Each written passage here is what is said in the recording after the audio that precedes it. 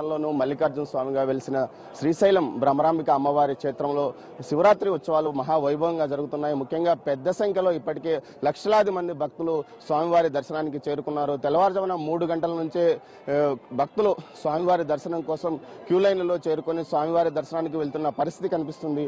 మొత్తం ఎక్కడ ఇబ్బంది పడకుండా పూర్తి స్థాయిలో భక్తులకు స్వామివారి దర్శనం సులభతరంగా అయ్యేందుకు ఈవో భరత్ గుప్తాతో పాటు అధికారులు, జిల్లా యంత్రాంగం నిరంతరం గత 15 రోజుల నుంచి శ్రమిస్తున్న పరిస్థితి ఇక్కడ కనిపిస్తుంది. మనతో మాట్లాడడానికి ఈవో భరత్ గుప్తా గారు ఉన్నారు. ఈ రోజు ఎలాంటి ముఖ్యంగా శివరాత్రి రోజు వచ్చే భక్తుల రద్దీని తట్టుకోవడానికి ఎలాంటి చర్యలు తీసుకుంటున్నారో, అదేవిధంగా పాగాలంకరణ సందర్భంగా భక్తులను లోపలికి ఏ విధంగా అనుమతిస్తారు, బయట భక్తులకు ఏ విధంగా ఆహార పానీయాలు అందజేస్తారన్న విషయంతో మనతో మాట్లాడడానికి Srisailam EO doctor Bharat Gupta IAS గారు ఉన్నారు. ఆయన అడిగి మరిన్ని వివరాలు తెలుసుకుందాం. సార్ చెప్పండి, ఈ రోజు ముఖ్యంగా శివరాత్రి బ్రహ్మోత్సవాల్లో అత్యంత కీలకమైన రోజు మహాశివరాత్రి. ఈ రోజు ఎలాంటి ఏర్పాట్లు చేయబోతున్నారు, ఏ విధంగా మీరు భక్తులకు స్వామివారి దర్శన సౌకర్యాన్ని కలుగజేస్తున్నారు? ఓం నమః శివాయ. ఈరోజు ముఖ్యంగా అత్యధిక రద్దీ ఉంటుందని ఊహించి 1:30కే స్వామివారికి మంగళ వాయిద్యాలు, హారతులు ఇవ్వడము, సుప్రభాతము, 2 గంటల భక్తులకు దర్శనం రిలీజ్ చేయడం జరిగిందండి. ఉదయం 2 గంటలకి టైంకే దాదాపు 3 ఫ్రీ కంపార్ట్మెంట్లు, 2 పెయిడ్ కంపార్ట్మెంట్స్ రిలీజ్ చేయడము.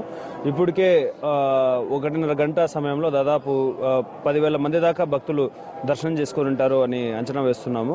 ఇలాగే ఇది కంటిన్యూ చేస్తూ బహుశా మధ్యాహ్నానికి కానీ లేదా సాయంకాలం వరకు 1 to 1.5 lakh రీచ్ అవుతామని అనుకుంటున్నాం. నిన్న 1.25 లక్ష దాకా భక్తులు స్వామివారి దర్శనం చేసుకోవడం జరిగింది. వెయిటింగ్ టైం కూడా తగ్గించి దాదాపు 4 నుంచి 6 అవర్స్ లోపలే ఉండేటట్లు క్యూ కాంప్లెక్స్ లో వెయిటింగ్ చేస్తున్నప్పుడు కూడా ఆహార పానీయాలు అందించడం జరుగుతుంది. ముఖ్యంగా సాంబార్ అన్నం కానీ, మజ్జిగ కానీ, పాలు కానీ ఇవన్నీ అందజేయడం జరుగుతుంది.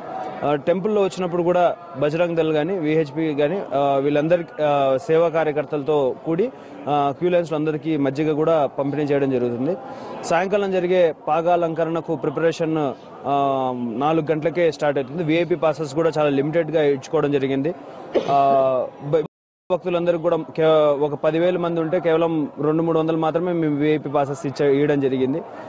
కాబట్టి భక్తులకు ఎలాంటి ఇబ్బందులు లేకుండా దర్శనం కావడానికి ప్రయత్నిస్తామండి. సార్, బయట ఉన్న భక్తులు అంటే బయట చాలా మంది లక్షలాది మంది భక్తులు దర్శనం కోసం స్వామివారి దర్శనం, ఆ తర్వాత పాగాలంకరణ కోసం శివస్వాములు, అదేవిధంగా సామాన్య భక్తులు, పిల్లలను తేడా లేకుండా ఉన్నారు. వీళ్ళందరికీ పూర్తిగా దర్శన భాగ్యం ఈ రోజు అవుతుందంట. ఒకటి, టెంపుల్ దర్శనం విషయానికి వస్తే మనకు ఒక రోజుకి 1.25 లక్ష కన్నా మేము ఎక్కువ చేయలేమండి. ఎందుకంటే లేదంటే భక్తులకు పూర్తిగా మంచి దర్శనం అందియలేము, చాలా తక్కువ టైం అవుతుంది. కాబట్టి ఎంత పుష్ చేసినా 1.5 lakh కన్నా క్రాస్ కాదండి. రెండోది, దేవస్థానంలో స్పేస్ కూడా చాలా లిమిటెడ్ గా ఉంటుంది. మొత్తం ఉండే ప్రాంగణం ఒక 5 ఎకరాల ప్రాంగణం అనుకున్నా ఒక 10,000 మంది కన్నా ఎక్కువ మంది పట్టలేరు దేవస్థానంలో. కాబట్టి 1 లక్ష మందికి, ఒక 2 లక్షల మంది ఊర్లో గ్రామంలో ఉన్నా కూడా కేవలం ఒక 10,000 మందికి మాత్రం ఎవరైతే క్యూ కాంప్లెక్స్ లో ఉంటారో వాళ్ళకి మాత్రం మేము పాగాలంకరణ టైం మేము అలో చేయడం జరుగుతుంది.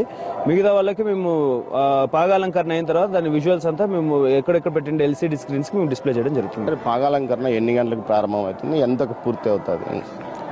మనకు సాయంకాలం 6:30 నుంచే మొత్తం ఉత్సవాలు స్టార్ట్ అవుతాయండి. 6:30కు భక్తులు తెచ్చి నిండే పాగాని స్వామివారి ఊరేగింపు చేయడము, 7 గంటలకంతా మనకు నందివాహన సేవ, 8 గంటల నుంచి లింగోద్భవ కాలాభిషేకము, 10 నుంచి ఎగ్జాక్ట్ గా కరెంట్ అన్ని కట్ చేసి పాగాలంకరణ స్టార్ట్ అవుతుంది.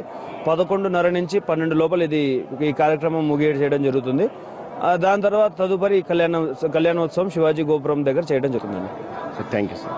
స్వామివారి పాగాలంకరణ కోసం తాము ప్రత్యేకంగా ఏర్పాట్లు చేస్తామంటారు. ముఖ్యంగా స్వామివారికి కళ్యాణోత్సవానికి ముందు జరిగే పాగాలంకరణ మనం ఇక్కడ చూడవచ్చు. ఈ గోపురం పైన త్రిశూలం ముందు నుంచి పాగాలంకరణ ప్రారంభించి ఆ తర్వాత అటువైపు నుంచి కింద ఉన్న నందులు, ఆ గోపురం పైన ఉన్న త్రిశూలం నుంచి కింద వైపున ఉన్న నందులు, ఆ నందులకు పాగా చుట్టుతూ తర్వాత అటు నుంచి నేరుగా కిందికి వస్తూ ఆ తర్వాత ఇక్కడున్న మొత్తం ఈ ఆలయంలో మొత్తం ఉన్న నందుల మీదుగా ఆ పాగను తీసుకెళ్తూ పాగాలంకరణ చేస్తారు. ఈ కార్యక్రమం సుమారు 1 గంట పాటు పడుతుందని అధికారులు చెప్తున్నారు. ముఖ్యంగా ఈ సమయంలో విద్యుత్తును ఎక్కడా కూడా చీకటిగా చేసి చీకటి సమయంలో అత్యంత చాకచక్యంగా ఒక వ్యక్తి ఈ పాగాలంకరణ చేస్తారు. మొత్తం మీద పెద్ద సంఖ్యలో పోలీసులు, సుమారు 3,000 మంది పోలీసులు రాయలసీమ జిల్లాల నుంచి వచ్చిన మొత్తం పోలీసు అధికారులతో పాటు అదేవిధంగా రెవెన్యూ యంత్రాంగం, అదేవిధంగా ఆలయ అధికారులు మొత్తం పూర్తి సమర్థవంతంగా ఎటువంటి ఇబ్బందులు లేకుండా ఈ రోజు పూర్తి స్థాయిలో భక్తులకు దర్శన భాగ్యం కలగజేయడం కాకుండా వాళ్ళకి ఆహార పానీయాలు కూడా అందించడానికి పూర్తి స్థాయిలో చర్యలు తీసుకుంటామంటూ అధికారులు తెలుపుతున్నారు. ఇది ఇక్కడి తాజా పరిస్థితి.